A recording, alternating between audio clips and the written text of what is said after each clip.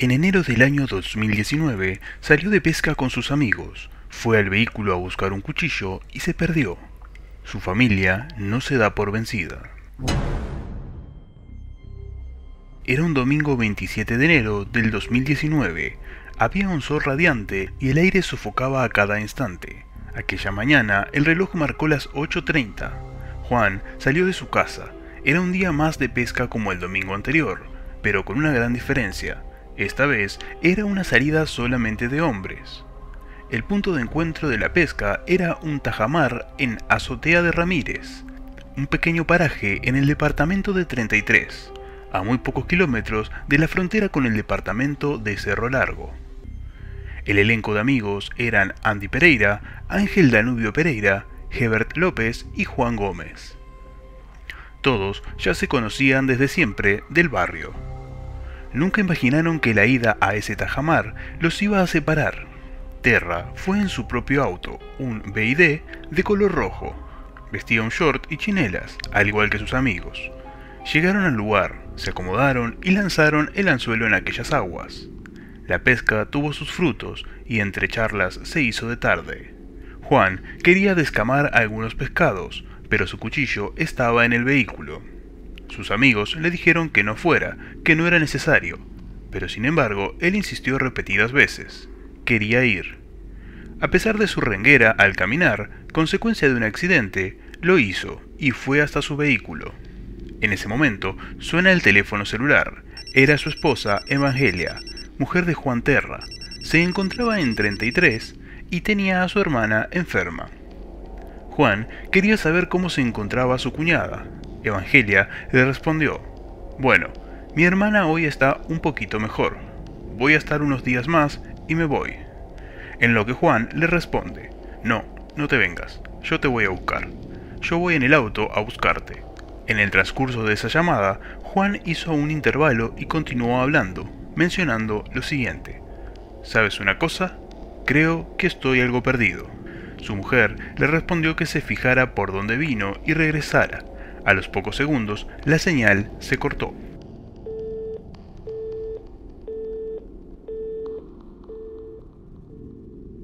Eran las 16:30 y Evangelia seguía esperando.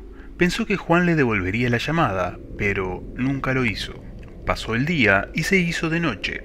El teléfono sonó una vez más. Era Jennifer, una de sus hijas, una entre los 11 hijos que tuvo con Terra. El mensaje fue el mismo. Él estaba perdido.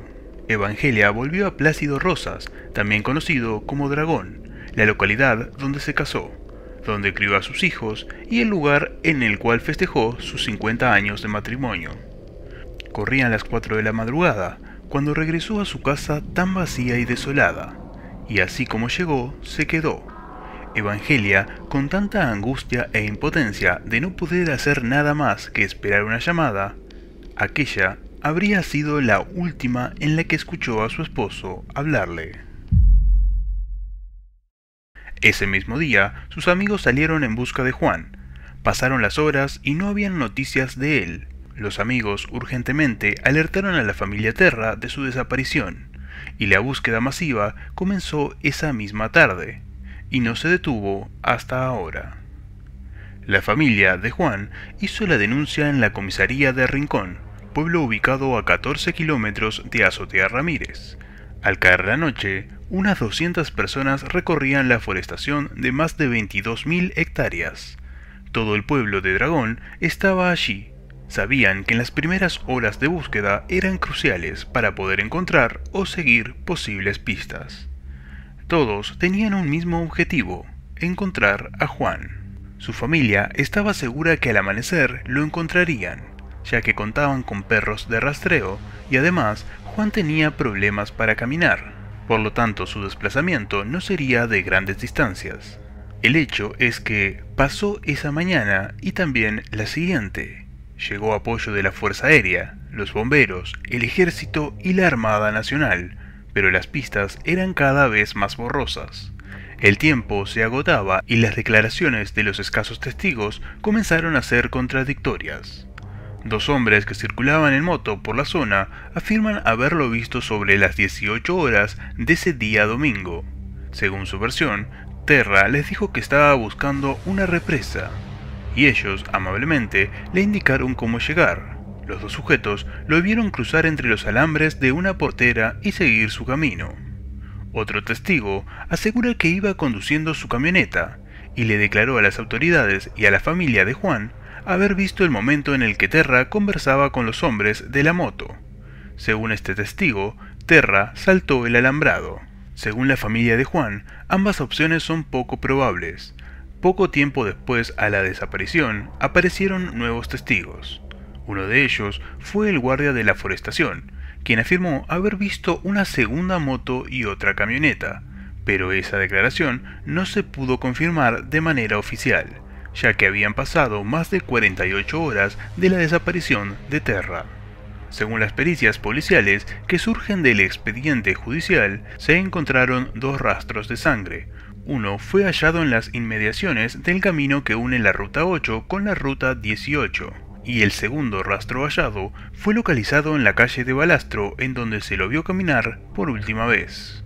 Sobre la primera mancha de sangre, un vecino asegura que le pertenecía a su perro, y dicho cuerpo del animal le sirvió como prueba para verificar si realmente era la sangre de su perro.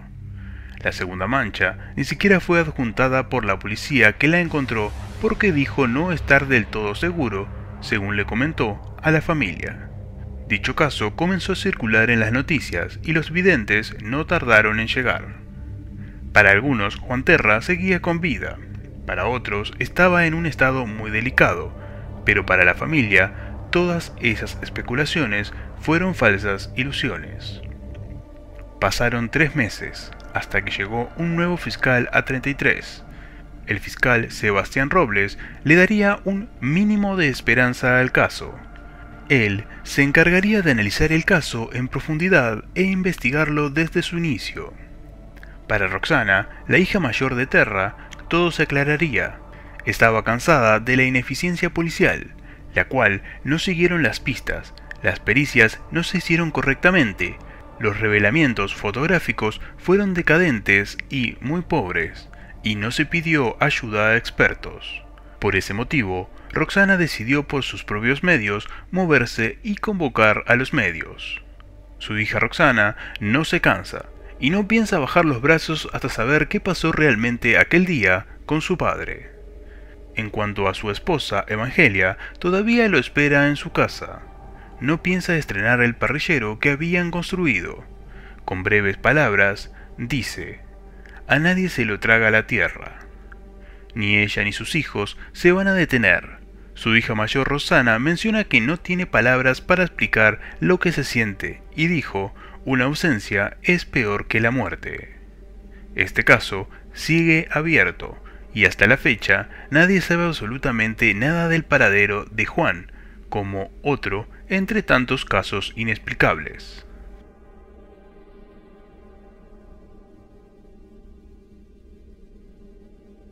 Si tenés alguna sugerencia sobre algún caso que quieras que hable en un próximo video, no dudes en dejármelo aquí debajo en los comentarios.